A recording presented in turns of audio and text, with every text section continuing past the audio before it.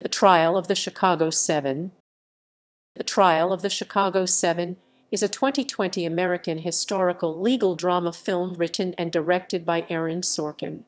The film follows the Chicago Seven, a group of anti-Vietnam War protesters charged with conspiracy and crossing state lines with the intention of inciting riots at the 1968 Democratic National Convention in Chicago. It features an ensemble cast including Yahya Abdul-Mateen II, Sacha Baron Cohen, Joseph Gordon-Levitt, Michael Keaton, Frank Langella. Sorkin originally wrote the screenplay in 2007, with the intent of Steven Spielberg directing the film with mostly unknown actors. After the 2007 Writers Guild of America strike and budget concerns forced Spielberg to drop out as director, Sorkin was announced as director in October 2018, and much of the cast joined the same month.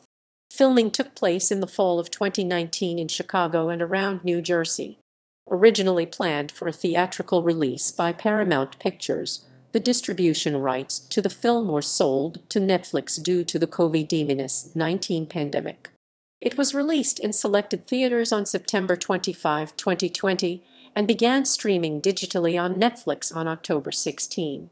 The film received positive reviews from critics who praised the performances, Sorkin's screenplay, and the modern parallels to the 1960s.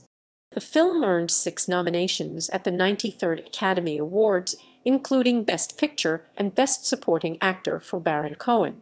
It also received 5 nominations at the 78th Golden Globe Awards, winning for Best Screenplay, 3 at the 27th Screen Actors Guild Awards, winning Outstanding Performance by a Cast in a Motion Picture, and 3 at the 74th British Academy Film Awards. Plot. In August 1968, Abbie Hoffman, Jerry Rubin, Tom Hayden, Rennie Davis, David Dellinger, Lee Weiner, John Froines, and Bobby Seale make preparations to protest at the Democratic National Convention in Chicago. 5 months later, they are arrested and charged with crossing state lines to incite a riot. John N. Mitchell, the Attorney General, appoints Tom Foran and Richard Schultz as the prosecutors, while all the defendants except Seale are represented by William Kunstler and Leonard Weinglass. Judge Julius Hoffman shows significant prejudice for the prosecution, especially insisting that he and Abbie Hoffman are not related. Seale's attorney, Charles Gary, cannot attend due to illness, leading Judge Hoffman to insist that Kunstler represent him. This insistence is rejected by both Kunstler and Seale. Seale receives support from Fred Hampton, which Judge Hoffman assumes is legal help. Abbie Hoffman openly antagonizes the court. Judge Hoffman removes 2 jurors who he suspects sympathize with the defendants due to alleged threats from the Black Panther Party and charges the defendants and their attorneys with multiple counts of contempt of court. Tension builds between the defendants. Numerous undercover police officers and FBI agents testify. At the time of the convention, Hayden noticed 2 police officers tailing Davis and attempted to let the air out of their tire, but was caught and later arrested. Abbie and others led a protest to the police station where Hayden was detained but turned around upon seeing the police blockade outside. When trying to return to the park, police had taken control of the hill with orders to disperse the crowd, leading to a riot between police and protesters. Days later, the defendants learned that Fred Hampton was killed during a police raid. In retaliation for Seale continuing to speak up for his constitutional rights, Judge Hoffman has him taken to another room, beaten, and returned gagged and chained. This causes the defense and the prosecution to object, and Judge Hoffman declares Seale's case a mistrial. The defense puts Ramsey Clark, Attorney General during the riots, on the stand. Judge Hoffman refuses to let him testify in front of the jury, as he had declined to initiate prosecutions after the riots because of evidence that the Chicago Police Department instigated them. Dellinger punches a bailiff, resulting in his arrest. Kunstler presents a tape implicating Hayden to the defendants and preps Hayden for cross-examination. On the night of the riot, Davis tried to pacify officers trying to arrest someone climbing a flagpole. After the police clubbed Davis's head, an enraged Hayden exclaimed, "If blood is going to flow, then let it flow all over the city." The defendants were cornered by police and beaten. Abby deduces that Hayden had misspoken, claiming the statement would have started with, "If our blood is going to flow. Flow. Or going to flow. Or going to flow. Or flow. Or going to flow. Or going to flow. Or oh. As the flow." Realizing that mistake would be exploitable on the stand, Hayden asks Abby to testify. Abby agrees. At the end of the trial, Hayden is given a chance by Judge Hoffman, who feels Hayden is genuinely remorseful, to make a case for a lenient sentence. However, over Judge Hoffman's objections, Hayden uses his closing remarks to name the 4,752 soldiers who were killed in the Vietnam War since the trial began. This act prompts many in the court to stand and cheer, including Schultz. Cast, production, development. Aaron Sorkin stated to Vanity Fair in July 2020 that he first found out about the planned film during a visit to Steven Spielberg's home in 2006, specifying that Spielberg told me he wanted to make a movie about the riots at the 1968 Democratic Convention and the trial that followed. He also added that he had no previous knowledge of these events, stating, "I left not knowing what the hell he was talking about." In July 2007, Sorkin wrote the script for the trial of the Chicago 7, based on the conspiracy trial of the so-called Chicago 7. Executive producer Spielberg, Walter F. Parks, and Laurie MacDonald collaborated on the development of Sorkin's script, with Spielberg intending to direct the film. In 2007, Spielberg approached Will Smith for the role of Bobby Seale and planned to meet with Heath Ledger about playing Tom Hayden. The Writers Guild of America strike, which started in November 2007 and lasted 100 days, delayed filming and the project was suspended. Sorkin later continued to rewrite the script for Spielberg, and the director intended to mostly cast unknowns to keep the budget down. In July 2013, it was announced that Paul Greengrass would direct, but he exited the project 2 months later when a budget could not be agreed upon and it did not move forward. In July 2020, Vanity Fair reported that Spielberg had decided to resurrect the trial of the Chicago 7 a year and a half ago. In October 2018, Sorkin was announced as the director of the film.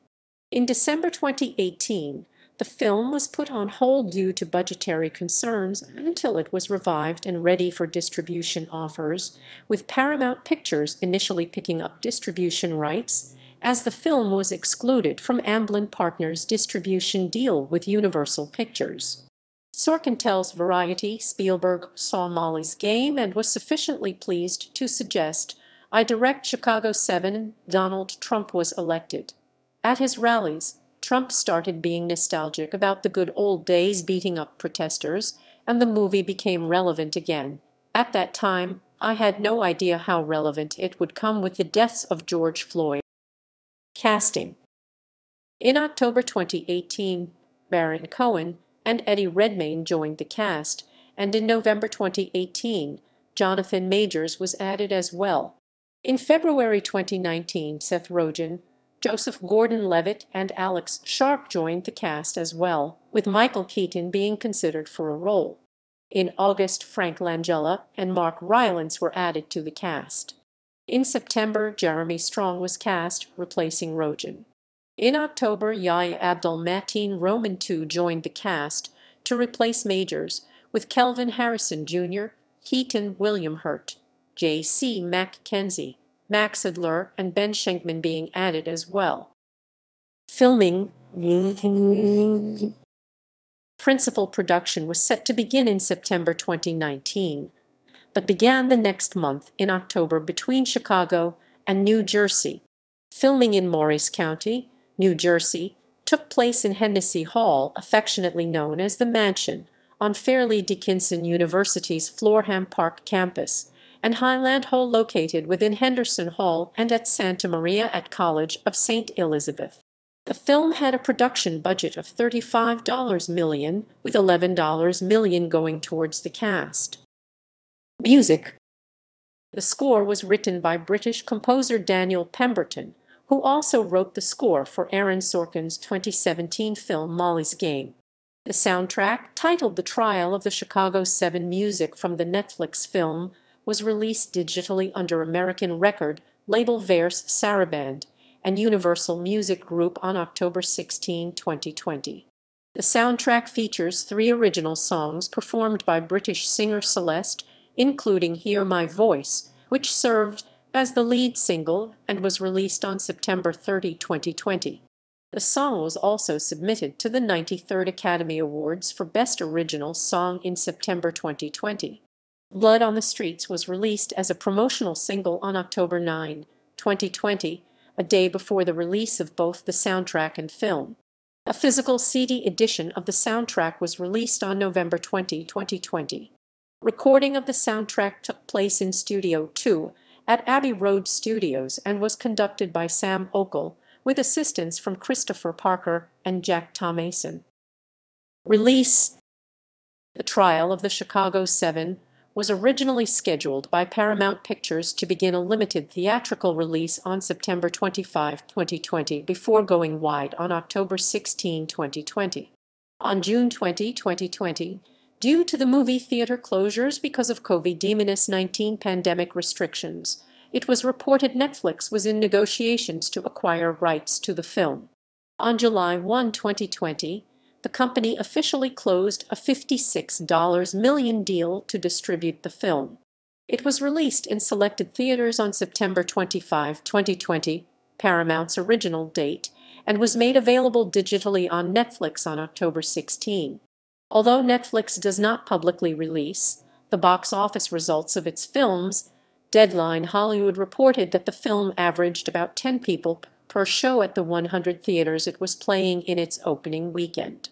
Upon its digital release, it was the second most streamed film over its debut weekend, which IndieWire called higher than usual for a more serious entry Netflix title. It finished in 10th the following weekend. In November, Variety reported the film was the 8th most watched straight-to-streaming title of 2020 up to that point. In March 2021, Variety reported the film was among Netflix's most watched Oscar-nominated titles and assigned it an audience appeal score of 58 out of 100. Reception. Critical response. On review aggregator Rotten Tomatoes, the film holds an approval rating of 89% based on 331 reviews, with an average rating of 7.7/10. The website's critics' consensus reads, "An actor's showcase enlivened by its topical fact-based story, The Trial of the Chicago 7 plays squarely and compellingly to Aaron Sorkin's strengths." On Metacritic, the film has a weighted average score of 76 out of 100 based on 49 critics, indicating generally favorable reviews. Writing for the Chicago Sun-Times, Richard Roper gave the film 4 out of 4 stars, saying, "Certain events are rearranged from the factual timelines, and yes, the trial of the Chicago 7." IndieWire's Eric Cohn gave the film a B, saying Sorkin directs his own blunt, energetic screenplay with the convictions of a storyteller fully committed to the tropes at hand, and that Sacha Baron Cohen steals the show. Owen Gleiberman of Variety praised Baron Cohen's and Redmayne's performances and said, "Sorkin has structured the trial of the Chicago 7 ingeniously so that it's never about just one thing. It's about the theatrical insanity of the war in the courtroom, about how the government would stop at nothing, including flagrant attempts at jury tampering, and about the politics at." Jeremy Kagan, the writer and director of the 1987 film Conspiracy, The Trial of the Chicago 8, says Sorkin is a gifted director and brilliant writer, but I am concerned that the generations who did not live through this time will now think of this version as what happened. And it wasn't and isn't. It is an interpretation. Nathan J. Robinson of Current Affairs writes, Sorkin takes creative liberties with history that end up distorting it, including in how Bobby Seale, the Black Panther defendant who was infamously bound and gagged in the courtroom, actually managed to repeatedly wriggle out of the physical restraints the government put on him. The film portrays the Ariane Nettles of the Chicago Reader gave the film 3 stars and observes that it also shows Fred Hampton, chairman of the Illinois chapter of the Black Panther Party, supporting Seale until police killed him in his home, in his bed on December 4, 1969, noting the on-screen timeline of these events, however, are different. The film shows Matthew DeSemet Slate offers a comparison of some of the film's events and characters to the actual history and suggests Sorkin plays pretty freely with characters and events to ensure his clockwork screenplay hits exactly the right note. Jordan Hoffman of the Times of Israel criticized the film for obscuring or otherwise erasing the Jewish heritage of much of the Chicago Seven, particularly of Hoffman and Rubin. Kurt Jacobson of Logos, a journal of modern society and culture, regarded the film as a centrist travesty, with pacifist David Dellinger fictionally punching a court cop. Several critics discuss the conclusion of the film, including Jeremy Kagan, who writes, "While this works as effective narrative cinema, it was David Dellinger who read the names, as shown in my film. It was also earlier in the trial, and he read the names of the Vietnamese as well as Americans who had died." In a review for the New York Times, Jason Bailey quotes the sentencing statement from Rennie Davis to Judge Hoffman, "You represent all that is old, ugly, bigoted, and repressive in this country. And I will tell you that the spirit of this defense table will devour your sickness in the next generation," which Bailey describes as the most Sorkin-esque dialogue in the transcript. John DeFore of The Hollywood Reporter writes, "Sorkin has made a movie that's gripping, illuminating, and trenchant." Accolades.